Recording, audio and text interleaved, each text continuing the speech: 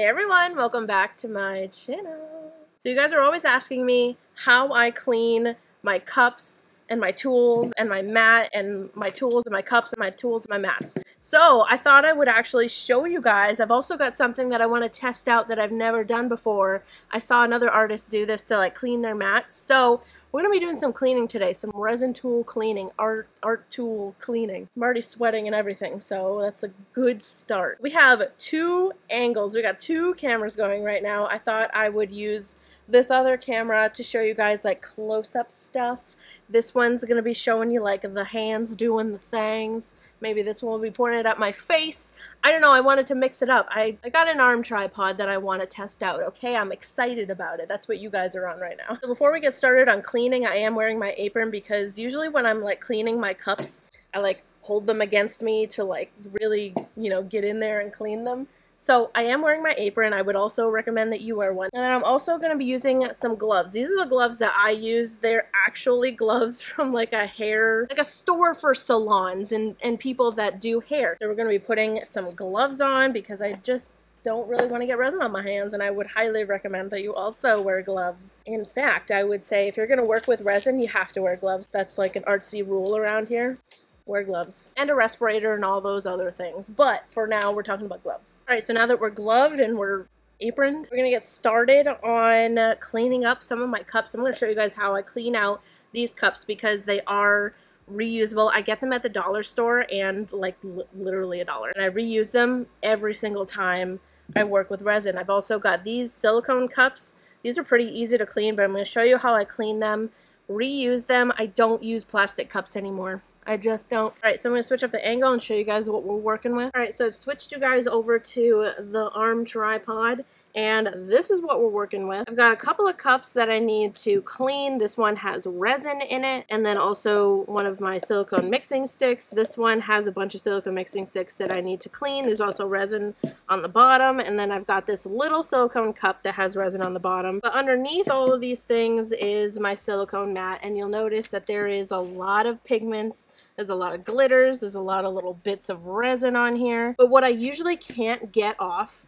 of these mats is the glitters and the pigments. Like, it just gets everywhere and it sticks right to it. Like, it does not want to come off. So I want to peel all of the little resin bits off of this, but I also wanted to try something new that I was telling you guys at the beginning of this video. I want to try this thing that I saw Philip Danner do, or either it was him or his wife on Instagram, where they had a silicone mat with like a bunch of pigments just like mine all over it, and they painted glue onto it, let the glue dry, and then peeled the glue up, and the glitters and pigments came off, and it was a totally clean mat. I have not had a clean mat since I bought this thing. That's probably the last thing we're gonna try because it's gonna take up my whole mat.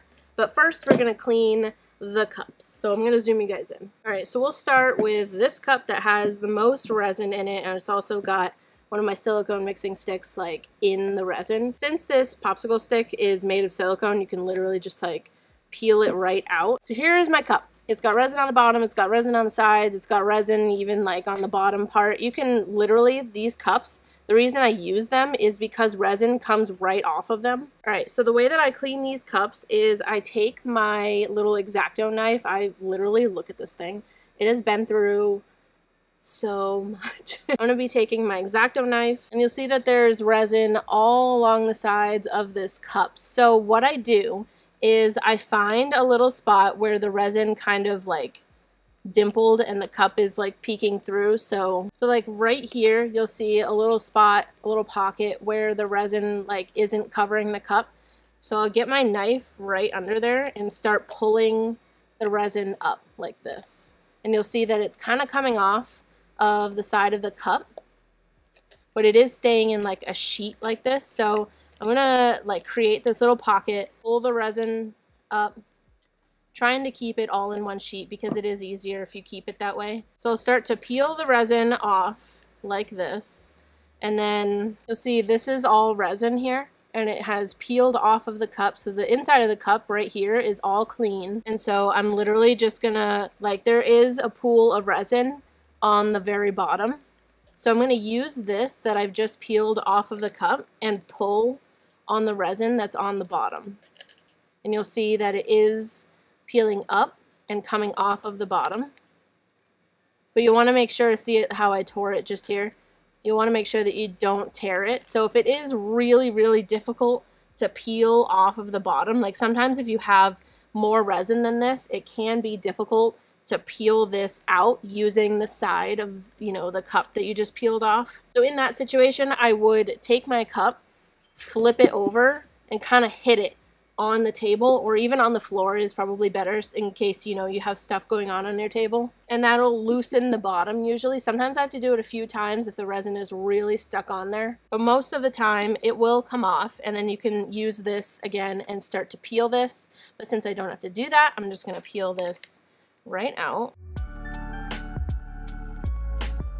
So this is basically like the inside of my cup, and all the resin that was dripped on the sides has come off, and it's all off. A lot of times, so what I'll do, actually, I have so many of these in my like reusable bag, but I'll like peel the excess side resin off, and then I just have this little bit, like, I don't know what I would do with it, but I don't know. For some reason, I've kept so many of these, so maybe someday I'll like, I think I just thought of something for reusing these. So I'm not going to tell you. I'll probably turn it into a video at some point. But yeah, I have a bunch of like bottoms of cups that I've saved, and I'm actually really excited about this idea that I just came up with. So I'm probably going to reuse these at some point, but I do save them. So now we have the bottom of the cup totally clean. You can see that it's shiny. It's basically brand new. Just kidding. I'll peel this up. It's usually pretty easy with these cups. So then I just peel it right off. And then a lot of times there's a lot like collected around the very like, I don't know, tip of the cup here. So I'm going to like kind of carefully peel this up because I want to get as much off as I can. So now this part is totally clean. The very bottom, totally clean. The only thing that isn't clean is the sides here have a bunch of like little droplets of resin that have just stayed there. A lot of times I can't quite get like all of it off, and it doesn't really bother me. So I usually just end up leaving this, but I will try to use some tape. So I'm going to be using this a lot, especially with the silicone tools to clean them. So I do use a big roll of duct tape, and I peel a bit off. And then so I kind of roll it on itself to make like this little tube of tape. Then I'll put it between my fingers just like this. And then I'll use this to stamp the tape onto the cup, and it peels the resin off if it can come off. I don't know why, but a lot of times little drops stay on these cups, but this actually is working. So you'll see that there is some resin on the tape.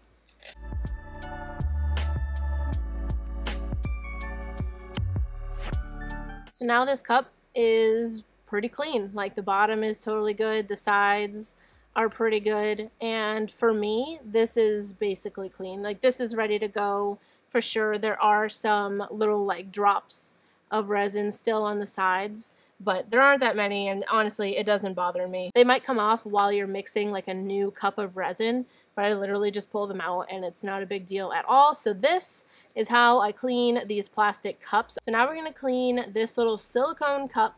These are, like I just said, they're silicone, so you can literally just peel resin right off of these. It's super easy. So what I do to clean these is I'll push, so you'll see there's like a bit of resin in here, so I'll push from the bottom, and since they're silicone, you can just like push it, and then the bottom literally comes right out, along with sometimes the sides come out as well, like this one did.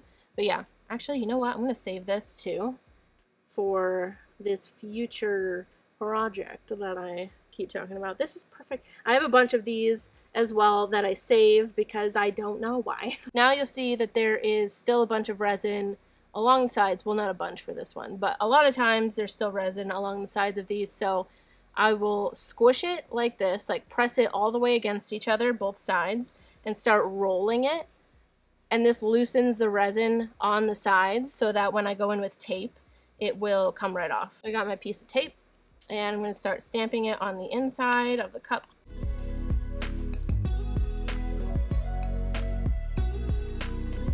And now the cup is like 100% clean. It can mix up some resin, there's nothing left in there, and all the resin is stuck to the tape.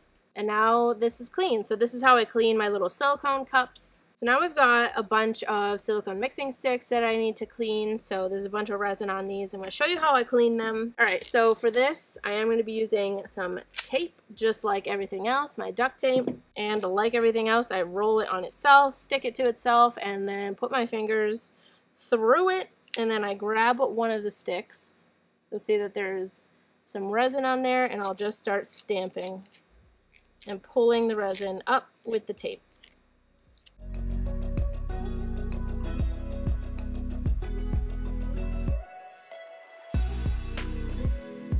Now this is totally clear of resin. I mean, it's discolored from so much use, but it's ready to be used again. I'm going to do the same thing for all my mixing sticks and peel the resin off.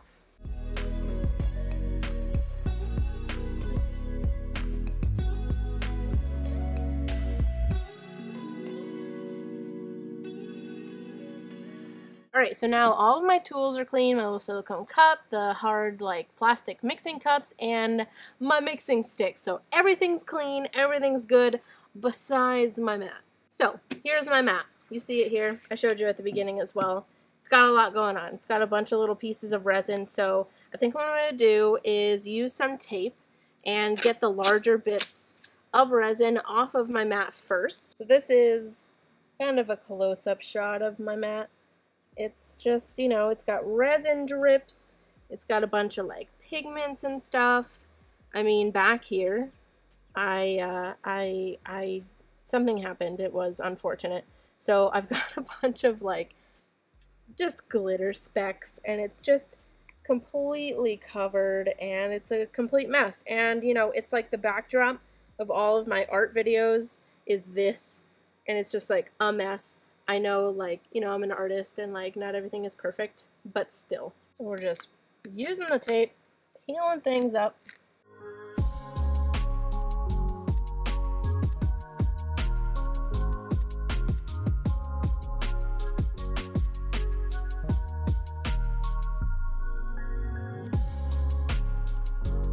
Alright, so for the most part, my mat is resin free. There are some little drippy droppies all around, but you know, I think that I got most of it. So now we're gonna do the fun part. I've got some Mod Podge water-based glue. This should be fine. I did do a little test patch before I started filming this to make sure that it wasn't gonna, like, I don't know, ruin the mat or something. So I think this is gonna work. I'm gonna paint a layer of Mod Podge all over this mat, and then once it's dry, we'll be able to peel it up, and hopefully it'll just be like this super satisfying, like perfectly clean mat. So I'm gonna paint this on. So I'm just gonna pour a bit of this glue onto my mat and paint this around. This is so weirdly satisfying.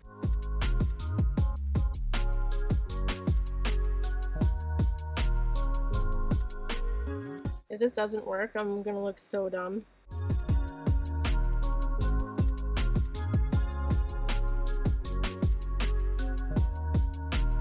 So, my mat, completely covered in glue. Completely covered in glue. So with a layer this thick and knowing how slow my test patch dried, I think unfortunately I'm gonna have to leave this overnight. I'm pretty sure this is gonna work, but it would be pretty hilarious if it didn't. I'm crossing my fingers that it does, and it's gonna be hopefully a super satisfying peel. So we're actually going to jump into the future to tomorrow and see what this looks like. So hopefully here are the super satisfying peelies.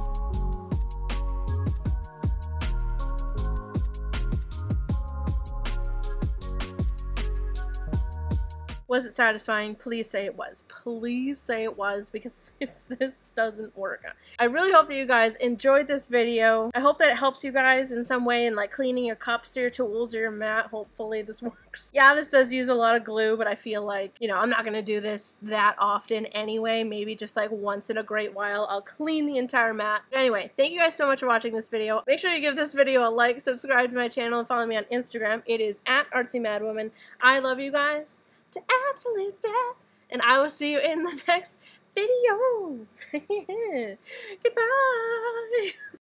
We are gonna clean this one as well, and I'll show you. That's this. I'm melting. Can you tell? All right. So for please ignore how sweaty I am. Okay. So we're actually going to So we're gonna. I really hope that you enjoyed it. Make sure you give this video